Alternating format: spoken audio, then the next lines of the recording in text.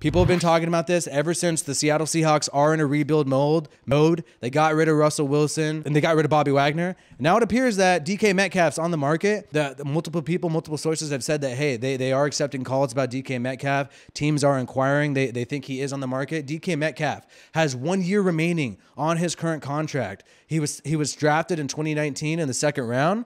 Very speedy, big body receiver, physical freak, really a one-of-a-kind player. Shocking that he fell to the second round. A lot of people regret that. The Raiders could maybe go after this guy. Maybe you do go after him, and maybe the Seattle Seahawks would be more inclined to send DK Metcalf to the Raiders because the Raiders are in a different conference. The Seattle Seahawks have clearly made it known that they do not want to trade to the NFC. They rejected the Washington Commanders deal, even though it was a better deal than the Denver Broncos deal in the trade proposal for Russell Wilson. They rejected that just so they could send him to the AFC instead of the NFC. And so maybe they'll do the same thing with DK Metcalf. So perhaps we have a shot. 1 year remaining on his deal, $4.3 million in cap space. That's all he'd count. Still super cheap.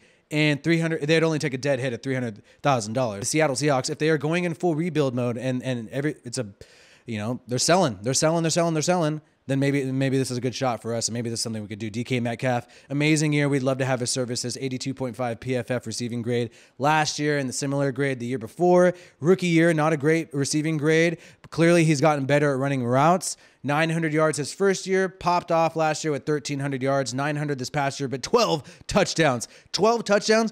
Do you think DK Metcalf can help the Raiders in the red zone? I sure as hell think so. I sure as hell think this guy would be awesome. That's why I think Russell Wilson is overrated. Russell Wilson doesn't realize that there's no DK Metcalf in Denver. Cortland Sutton, Jerry Jeudy, Tim Patrick, these guys can't hold DK Metcalf's jockstrap. I'm sorry, they can't hold his jockstrap. I would much rather have DK Metcalf than Tim Patrick, Cortland Sutton, and Jerry Jeudy. Is that really that crazy? I feel like that's a normal view that a lot of people would have. So I think Russell's messed up, and he's going to realize the grass isn't greener on the other side, and maybe the Raiders should pick up this guy who he's neglected and not valued as a receiver. DJ Chark.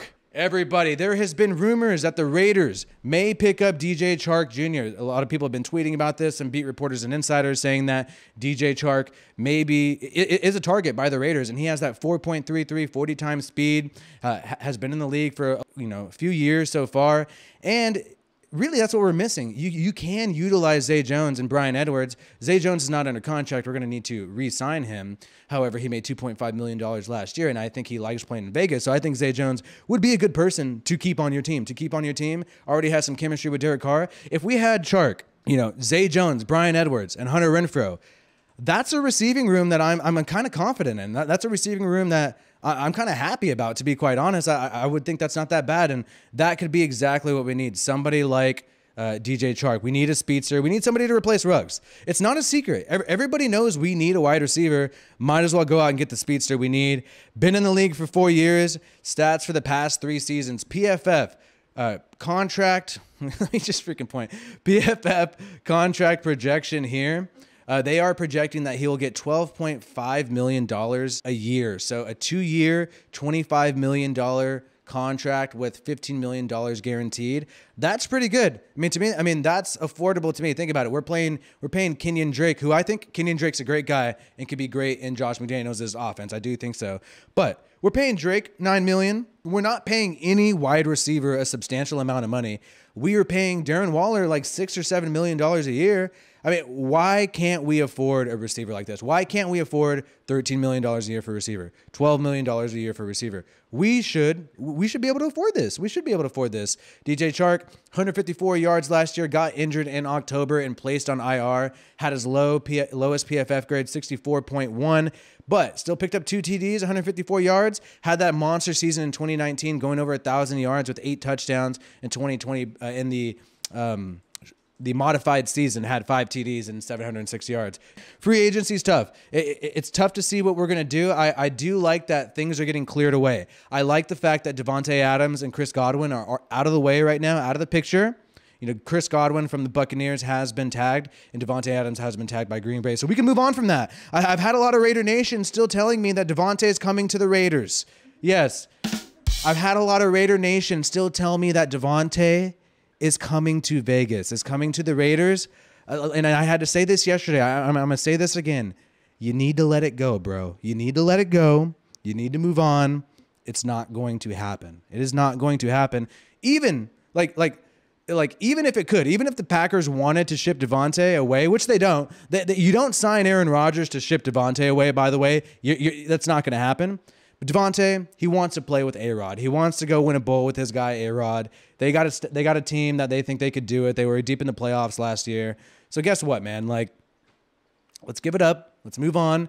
Let's not be delusional. Let's not hate on Willie online. Let's not hate on Willie on Twitter. People are hating on Willie on Twitter. Follow me on Twitter at RealWiFiWillie. People are getting heated at me because I'm trying to tell them to move on and that it's not going to happen. No, I'm sorry. Devontae's not coming, bro. I mean, it's just like it's like a relationship. This is just like a relationship. You break up with the girl. Maybe she flirts with you a little bit. You still think you can reconnect. You got to eventually just say, you know what? There's other fish in the sea. There's other fish in the sea. And you got to look at yourself in the mirror and say, I'm a handsome man. I can go out there and I can meet somebody new. I don't got to be held to my past. I don't got to be held to my ball and chain, right? Right? Yeah, exactly. So you guys got to move on in that same way. No more Devontae Adams talk. So, man, all these free agent wide receivers have injuries. I think people should understand that equals cheaper.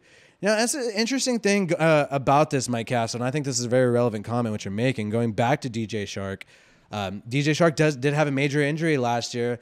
I wouldn't say major, like it's something that he can't recover from, and it's a way where like you lose speed. What's really funny, and always remember this about injuries, Deshaun Jackson, what did he say last year? He came off an injury, ended up playing last year, and what he said, and maybe this is all hype and all smoke, he said he actually became faster after his injury is what Deshaun Jackson said, because, we are living in 2022. I mean, nowadays when you get injured and you're a famous rich wide receiver, you can have some freaking bionic, tools and bionic robotic machinery attached to your body, and you could be able to maybe become faster, maybe even have a stronger leg, a healthier leg with tons of surgeries. I mean, that we are living in the plastic surgery, techno futuristic world. This is what it is. We are here in 2022. So who's to say DJ Shark can't afford some decent surgeries? Who's to say he might even be faster? He might even be faster than what he was when he was injured, but he did suffer a year-long injury in 2021. So you wonder, what's the production going to be like? Can he still do that 1,000 yards he had in 2019? And you're right, Mike Castle. Hopefully this means cheaper, but unfortunately, and this is what I'll say, even though a lot of these wide receivers in free agency have been injured, I will say this, they still will command a lot of money, because now that Devontae Adams and Chris Godwin and people like that are out of the picture, and Mike Williams is out of the picture as well. He was somebody who has been signed by the Chargers, staying with the Chargers. Look, those guys are out of the picture. So people like DJ Shark, they've moved to the top of the list. They've moved to the top of the list of available wide receivers who will maybe get a lot of money. The money that Godwin, the money that Mike Williams would have received testing the free agent market. Now somebody like Shark can maybe get that money. So even though, like Mike Castle saying, man, this guy has injuries, he should not be getting $12 million a year, $12.5 million a year. They still might be able to do that because boom, a lot of these top guys, top dogs are out of the picture. So the stock goes low in your trades. Your trade offers, what you're able to receive in a trade goes lower when teams know you're desperate, when teams know you're going to move on. Bobby Wagner, you think the Seahawks didn't call around the league to see if Bobby Wagner would be available for trade? Of course they did, but nobody wanted him, so they released him. I mean that's what happened. So I want you guys to answer in the comments below. Which wide receiver should the Raiders go after, either in free agency or through a trade, or even through the draft? But let's stick, because the draft is in April, let's stick with free agency and a trade right now, because that's what's going to happen this next month. Which wide receiver would you go through? And I've mentioned two today. I've mentioned Chark and Metcalf. And either way, Bobby Wagner, we know, is on the market. We know Bobby Wagner is on the market. It's interesting. Maybe we can perhaps pick this guy up. We have linebackers. We have Denzel Perryman. We have Diablo, Corey Littleton, and Kwiatkowski. I think they have a higher... Sorry about my ass reflex. Corey Littleton and Nick Kwiatkowski. A lot of people think that they would fit better in the 3-4 scheme. I mean, that's what they were made to do, right? Before we switched to the Gus Bradley scheme, and they kind of had no place there. So who knows what will happen? I anticipate that we still will try to move on from Corey Littleton and Nick Kwiatkowski. We can cut Corey Littleton and have a June 1st designation where he's still free to sign other teams, but can't literally step on their facility until after June 1st. And I think that's what we'll do, because we'll free up about $5 to $6 million if we cut Corey Littleton with the post June 1st designation. We signed KJ Wright last year, and I'm not going to say that he was a great linebacker, but he was utilized. He was out there. He was making some moves. He wasn't able to really produce at a significantly high level, and you saw him lose some snaps at certain points towards the end of the year. But when it was an obvious rushing play, when it was in the red zone, KJ Wright really stepped in. I still think he's a liability in coverage because of speed, and I think Bobby Wagner will be a liability in coverage as well. He is 31 years old, 10-year veteran, available on the market. His previous contract was valued at $18 million a year, and maybe that's why they let him go, because it's just too much. Maybe they'll try to sign him again. They're playing some type of chess moves where they'll probably sign him at $5 million a year. Who knows? Either way, though, this guy in coverage has regressed since he's been older, similar to KJ Wright. 75.8 coverage PFF grade in 2019. It's gone all the way down to 64.1 in 2021, and he played pretty much the same amount of snaps. It's not like, oh, he played less, that's why he had a worse grade, not as many opportunities. No. He basically, it's gotten worse. There's no other way to spin it. Allowed 679 yards in reception yards while he was covering. That's the most he's had in the past 3 years. That's pretty crazy. I mean, that's pretty crazy in my opinion. That's not a lot. Just to give you guys an idea of how much that really is, Denzel Perryman only allowed about 450 yards this year. So Bobby Wagner as linebacker allowed like almost 200 to 300 more yards than Denzel Perryman. So I think Wagner would be a liability in coverage. There's been some hype online, or a lot of Raiders fans. Pretty much whenever any player is on the market, any player who's kind of famous, who's maybe has a higher rating on Madden, Raider Nation flips out and is like, is this player coming to the Raiders? Is Bobby Wagner coming to the Raiders? Right? That's what happens all the time, right? So